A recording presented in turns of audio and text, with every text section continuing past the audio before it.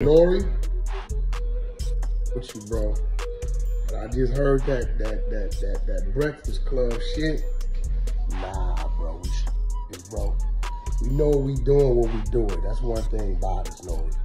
And I fuck with you, but what you can't do is act like you wasn't hearing what you was hearing and act like you had a problem with it when you was hearing it.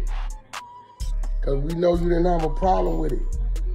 You didn't even have a problem with calling Puff a fan, and that's on Revo. Like, that's Puff Network. If you gonna fuck with Ye, bro. We all disagree and agree with some shit Ye says. You know what I'm saying? And that's just our personal opinion. But all the apologies to the family and all this shit, like you all of a sudden anti-Ye, that ain't gangster, homie. No, you a stand-up dude, bro. Just simply say you let that man do his interview because it's Kanye West, it's Ye, right? You didn't want him to walk out because at the same token, I just went and checked. If you that emotional about this shit, why is it still up? You still reaping the benefits of the views, bro, if it's that serious. Like, bro, don't play off into the politics, bro. Stand on your square like you always did, bro. You didn't have no problem with that man speaking his opinion because it was his opinion. Don't let him put it on you. Tell him address Ye. You there to ask a question to get a motherfucking answer. You ain't the judge and jury to that, but don't flip it, bro. Like, all of a sudden, I got at Ye after the fact. And if you didn't get at Ye right then and there like you always do when he said what he said, you don't want to hear that shit, bro. Stand on your square. You did a great motherfucking interview, part 3. Probably one of the biggest, viewing artists that comes up there, bro. Don't act like, well, I done got 3 out of him. I don't need him no more. Fuck him. Nah, bro. Stand on your square. You ask the questions, they get the answers. That's it, bro.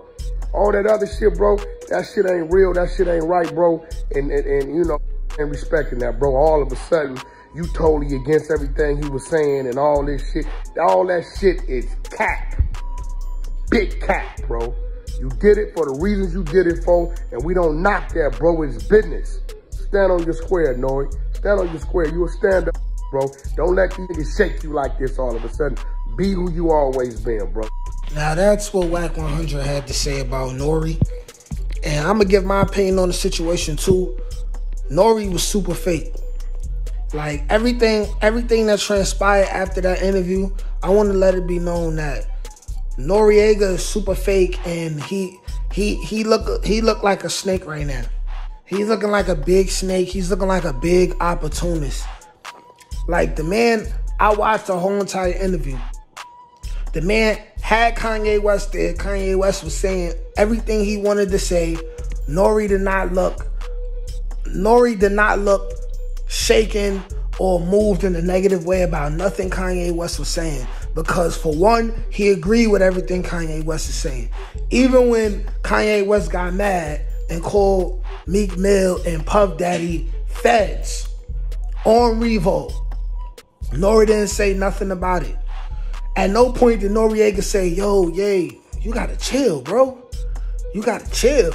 At no point did he say that. First of all, he knew what a Kanye Drink Champs interview was gonna do. He put out the interview, and the interview was still up, doing amazing numbers like the first 2 interviews did. So he's making thousands of dollars off the internet, even though he's facing backlash right now from a certain community. Even though he's facing backlash, his name is still spreading. He's still going viral. There's going to be a lot of people who's not from where we come from who's going to be introduced to Drink Champs. He stands to make more money and get more attention off of Drink Champs because the way he used, and yes, I'm going to say used, he used Kanye West and he took advantage of Kanye West. If Kanye West is really a friend, mind you, they supposed to really be friends. Kanye West nicknamed his daughter N.O.R.E after Noriega. Noriega was not being a good friend. If you knew what scrutiny was gonna come after that interview, but you still put it out. Not only did you put it out, they ask you how you feel about it. You like, oh, I'm disgusted about what Kanye said, this, that, and the third. My guy, you didn't stop him not one time to tell him chill. You ain't stop him not one time. You let him go on because he was going to have a whole bunch of sound bites, a whole bunch of viral moments from the interview that's going to be spoken about for forever. And you let this man just go off. Knowing Kanye, who personally, I don't feel like he crazy, what I do feel like is that he's just not a great public speaker.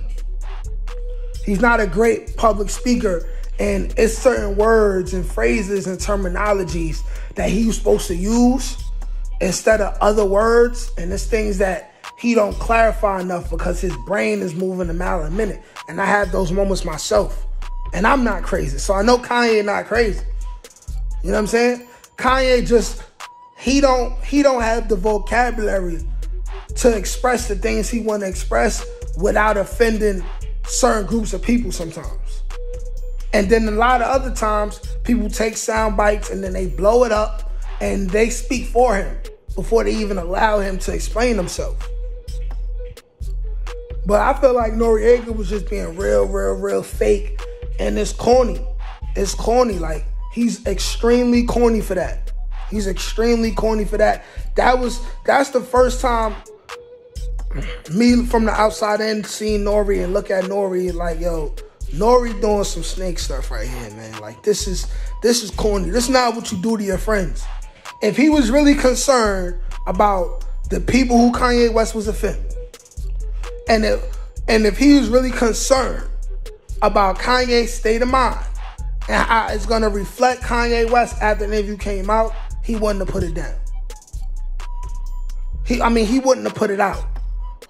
Or once it started making his rounds and he started getting backlash, he would have took it down. I guarantee you he's not going to take it down. He's not going to take it down. Everybody ain't your friend, man. All skin folk ain't kinfolk.